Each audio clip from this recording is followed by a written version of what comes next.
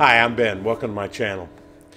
I just wanted to take a second and show you guys a tape measure that I got. You know, I've got like, what, 8 or 9 25-foot tape measures back there.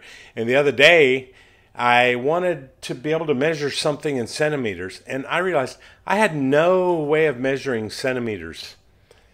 Everything is imperial, so I had to get something because I should have a way to measure that.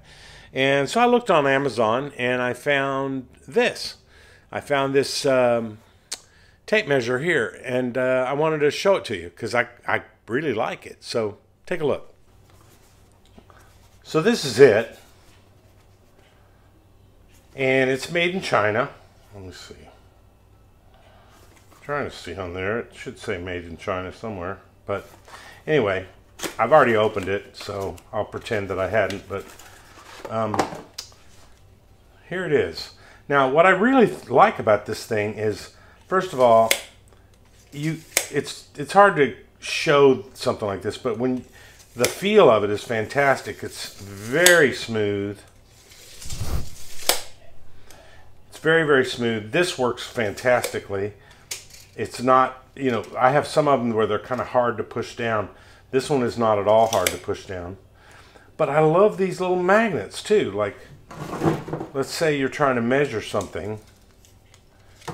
You can, whoa, whoops. You can, here, let me try it with this one.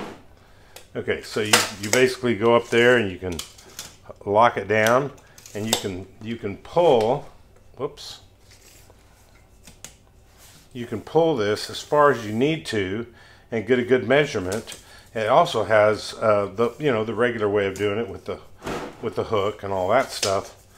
But anyway, not much there's nothing super fancy about it, but it works great, and it's got inches and it also has centimeters. And this thing is a big old waste. I don't want that. So let's just take this guy right here. Get rid of that. That's all she wrote. Anyway, I highly recommend. See y'all later. Bye.